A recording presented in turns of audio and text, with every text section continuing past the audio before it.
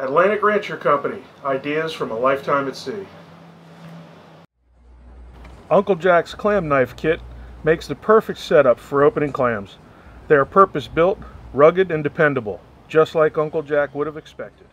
They come 2 knives to the kit in a travel tin, perfect for the boat or duck shack. Okay, so when we look at the knife, we want to have a nice quality clam knife. You got to have a good hardwood handle. We want to have, where it's fastened to the knife straight through, like this, full root job. We want a full tang, which means that the blade comes all the way through to the base of the knife to give you good control. Also, it's not a sharp blade, but it's lightly beveled, ground down to be beveled so that it goes in, but it's not sharp like a fillet knife. And then the point, you can see, is rounded off so that there is no point. And that helps slide into the clam a little better and is a little less likely to do any damage to you. But that's pretty much the anatomy of the clam knife.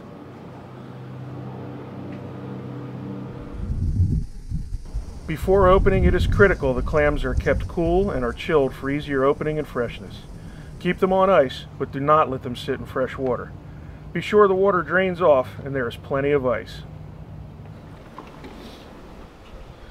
Okay, so when opening clams, you try to come in through the short end of the clam, not the long end. But you hold the clam in your hand like this, and you're using your fingers to get the knife up in there. So we slide the knife in, and we go up along the top of the shell, because we're trying to cut those 2 muscles. And sometimes we need to go back in here and just break that. But you never want to take the knife straight in and cut. You want to try and save that bubble.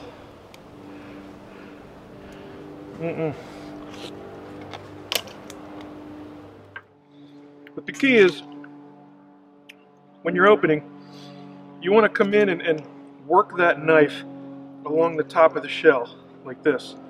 If you can see, if this is the top. So you're coming in with your knife here, and you want to come in along like this and get to that muscle. Then you have to kind of come over here and get to this muscle, when you dress like that.